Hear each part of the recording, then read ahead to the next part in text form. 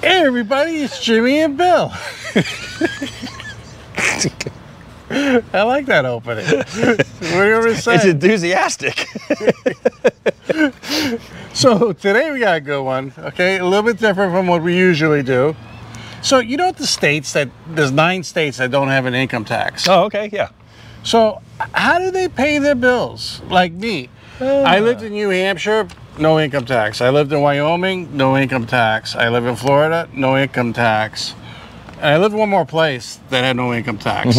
But then I lived in New York at an income tax. So how do these states get away with no income tax? And we're going to talk about it in this article. And some other states can't. They need an income tax. And some of them are really, really expensive income tax. So let's dig into this thing and see what the deal is. Why can't every state not have an income tax? Me personally, I think there should be no federal tax either. I think there should be a flat sales tax. You hear that thunder? Oh yeah. They've tried to pass that a couple times. A consumption tax, you know, so depending on what you buy, you pay a tax there. So there won't be a lot of cheating. Say, hey, you want to buy that car? This is the federal sales tax. Right. So I don't know, that's my opinion, but let's read on this. Let's find out why some states have an income tax, some states don't. And do me a favor, consider subscribing. We're trying to avoid this lightning, not getting hit. And subscribe, give this video a thumbs up. It really helps out the algorithm and it's greatly appreciated. Bill, start us off. All right, right before I was born in the 1970s, my family moved to Texas from Nebraska. Bill, not me. Not him, okay. This is the article. Okay. This is the article. I was born here. Okay, go for it. In Tampa. A big reason was because Texas was and still is considered a low tax state, and my dad wanted to start his business there. Texas is also one of the 9 states that don't have an income tax on the earned income of people working there. So, okay, so Texas is a big one. One of the reasons that I know a lot of people who moved here is where they screwed up too. Like they told me, I said, why'd you move to Florida? Well, the weather, of course, and you know, but it's hot, humid. But we moved here, they always said the income tax. I was like, yeah, where'd you move from? Oh, we moved from Nebraska. Okay, now take a look at Florida's car insurance and property insurance and homeowners, you know, property taxes and homeowners insurance. Now, the difference between that and say Nebraska. Now tell me if you're saving money, because money's money. Right. Whether you're paying it an income tax Doesn't or matter. whether you're paying it on something else. Yep. It's very simple. Money in, money out. Money in, money out. So go for it. That doesn't mean Texas doesn't impose any taxes on its residents. It does. Texans pay other taxes to help pay for schools, hospitals, healthcare, roads, airports, firefighters, business loans, public safety, and all kinds of other public services. For example, Texans pay some of the highest property taxes in the United States. Like New Hampshire. New Hampshire doesn't have an income tax. Right. But their property taxes are stupid. Right. And I can say that because I lived there and I sold my house there because the property taxes are ridiculous. Yeah. Over $1,000 a month right now. Whew, man. California and New York have the highest top tax rates for earned income, but not everyone pays that rate. Most states have several tax brackets, so lower income residents pay a lower percentage of their income. 9 states have no earned income tax. All right, let's find out what states, but it's true. In New York, you know, basically it is a category depending on how much you make. Yeah. But if you're successful in New York, you end up paying a lot of taxes. Right. So that's why a lot of successful people actually leave New York. Because they're like, okay, now that I made it, now the state wants all my money. Right. I personally would never move back to New York, and I would definitely not move to California. I'm actually doing a video from somebody from California very soon, so make sure you subscribe to watch it. Go for it. Why states get to make the rules? In general, states have the power to tax their residents. When residents choose to live in a state, they benefit from the state's laws and protections and pay taxes as part of sharing costs of governments. Like how the U.S. Constitution gives U.S. government the right to impose federal taxes, every state has its own state constitution and laws that may impose taxes on a range of items. They might tax earned income from wages, money earned from investments, purchases of alcohol, fuel, tobacco, or groceries, or any number of other items, industries, and activities such as sporting events and hotel stays. There are a lot of different kinds of taxes, and every state has unique rules. So let me ask you guys this question, and I asked you guys too.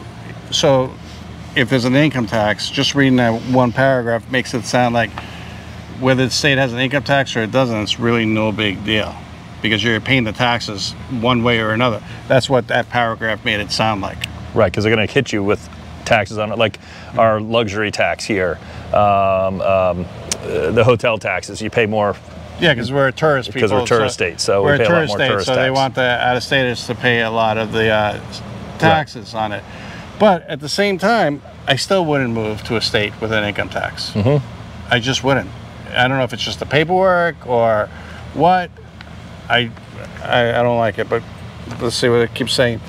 Not just politicians decide what and how much tax to collect. Citizens often vote on whether to impose, increase, or eliminate state taxes. For example, on Election Day in November 2024, voters in some states will be asked whether they want the state to increase taxes to fund social programs. In Oregon, voters will decide whether to increase taxes on corporations operating to pay for their new anti-poverty program. So I want to talk about that a little bit. So, okay. You know, every time they put up a tax program, like they have in a county that I live in and you live in, it's called Penny for Pasco. Right. It sounds like, you know, they name it in a way that's a trick. Penny for Pasco. Right. All right, fine, I'll give up a penny, but it's not a penny. You know what I mean? It's a lot more money than that, and it's kind of like fraudulent the way they put it, Penny for Pasco. Yeah, well, it started with Pinellas County back in the day. Oh, it did? Yeah, so they did our sales tax used to be 6%. Well, technically our sales tax is 6%. And then they have the Penny for Pinellas, kind of like where we're at right now, and it's an additional 1% on everything, but that penny is earmarked for the county. Right, but just the way they name it is kind of bait and switch, scamish a little bit. Right, yeah, but it's for our sales tax on goods. Among the states that do have personal income tax on wages, the tax rates can either be the same percentage of everyone's income or they can vary depending on how big the person's paycheck is. In some states, tax rates increase as taxpayers make more money. Yeah, so you punish the successful ones. Right. I'm being a little bit flip here, but people are going to say, hey, they could afford it. Don't get me started. Anyway, all right, so no income tax doesn't mean tax-free. The 9 states that don't have earned income taxes are, drumroll, Alaska, Florida, Nevada, New Hampshire, South Dakota, Tennessee, Texas, Washington, and Wyoming. All right, so let's go with that. Okay, so now I know about it. Okay, Alaska, I would love to visit, but I wouldn't live there. Florida, I live in there now. New Hampshire, I lived there. Wyoming, I lived there. South Dakota, I lived there. So I did live in another state. So basically here, Alaska, no. Florida, yes, obviously I lived there. Nevada, I wouldn't mind checking out. New Hampshire, I lived there. South Dakota, I loved it. Tennessee, I would love to check out. Texas, I think is cool. Washington State, no way, not for me. Wyoming, obviously the kids still live there, so I go there all the time. Right. So, yeah, I think, you know, those are some cool states in there in that list. Yeah, there's some states I'd like to go visit. So when a state doesn't impose income taxes, it often imposes other taxes to pay for education, roads, healthcare, and other public services. That makes sense. Right. In some cases, states will impose higher sales tax or higher property taxes, such as taxes on a person's home value. Or they may rely on cities and counties to impose those taxes and pay for services. For example, Tennessee has no state income tax, but it has one of the highest combined state and local taxes at 9.548% of any state at the time of this article. So let's talk about something real quick. New Hampshire, they don't have an income tax and they don't have a sales tax. So you can go buy a $50,000 car and pay 0 sales tax. Interesting. Okay? But they kill you. They kill you on property taxes. Okay. That's where they make, like, I mean, ridiculous amount of money on property taxes. Okay. So it's nice not having a sales tax, and it's nice not having, like, people from Maine would cross over the bridge to go shopping in New Hampshire. Then they would go to the mall, and authorities from... I say, didn't they? Yeah, authorities from Maine would come, and they would scope out the New Hampshire malls, and they would write down people's license plates numbers. Yeah. Because they knew they were shopping in New Hampshire, and then they would send them letters saying, hey, we know you were in New Hampshire shopping, send us some money. But that's, you know, there's always a drawback of something. Right. State governments rely on different types of taxes. Florida and New York have similar population sizes, as does Washington and Arizona. Since neither Florida nor Washington has a personal income tax, the pairings can be useful. They show how some states rely more on other taxes, particularly sales taxes, to pay for public services. Note that local sales taxes and local property taxes aren't included. On the other hand, Alaska is one of the lowest tax states. It does not have the state income tax or sales tax. Alaska does, however, have a state property tax, and it can impose significant taxes on the oil and gas companies that operate there. Its cities and other local jurisdictions can also impose sales tax at the local level, and often do so. All right, so that's interesting. Okay, so now we know what states they are. Okay, the pros and cons of no income tax. Because there are some pros and cons. Right. Okay. There are both benefits and drawbacks of living in states that don't impose state income tax. True. You might save money, but that doesn't mean you will pay no taxes. There are trade-offs to consider. Sometimes states have no income tax, but they don't have the best public services. Right. If they don't have the money for the public services, right, you're not going to have the public services. Right. Me, I'd rather not have the public services, but you know. Everybody says that until you need the public services, and then you're like, I'm not talking about roads or this and that. I'm talking about, you know, some of them build these, you know, like monuments or statues that cost, or I know I read an article about one state, I won't even mention the state, but they built these bathrooms. And they were like $7-8 million a piece. For a bathroom? For a bathroom. Okay. I'm not kidding you. For some a fancy bathrooms. They waste so much freaking money. Yeah, there's an area here that it has a requirement, like an art requirement for projects over a certain size, and any government buildings, you know, city, state, and local government. So they have to do these art projects, and it is a percentage of the total budget, and it eats up hundreds upon hundreds of thousands of dollars.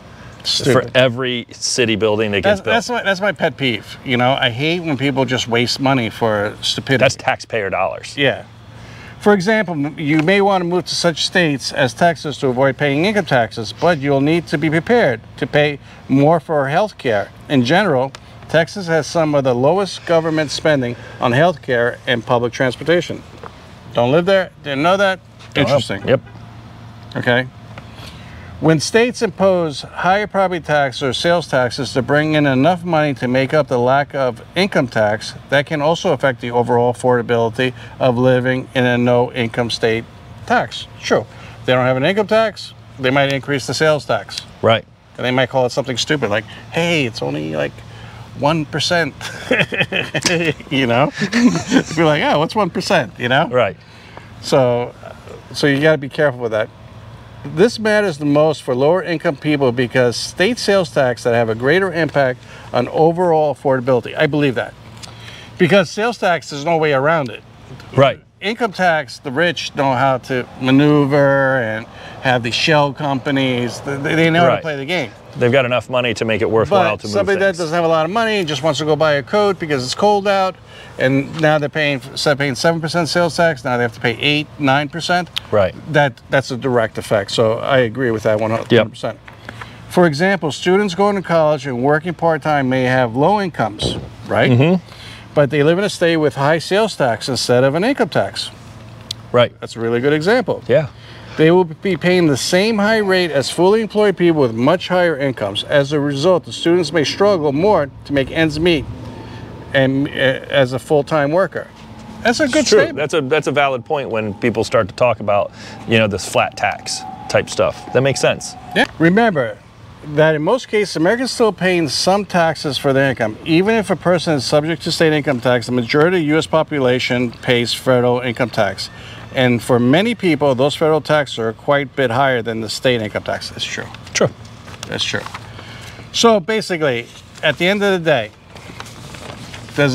for me, I would still want to live in a state with no income tax because I hate doing taxes. Right. It's just that simple. Right. You know, and it's just paperwork and receipts, and it's just too stressful. Yeah. I'd rather pay a sales tax. Here, I'm buying this. Here's your 7, 8, 6%, whatever it is. Right. And be done with it. Yeah, but this article did bring up some valid points because I tend to agree with you on that. Like, I think it's a simpler process. I think it makes more sense overall, especially when it comes to dollars. But money in, money out, like you always said. Because if, you know, it just doesn't matter where I pay my money, whether it's to a tax at the end of the year or, you know, I'm paying it little by little as I go buy things. But it does hurt some people. It does. You know.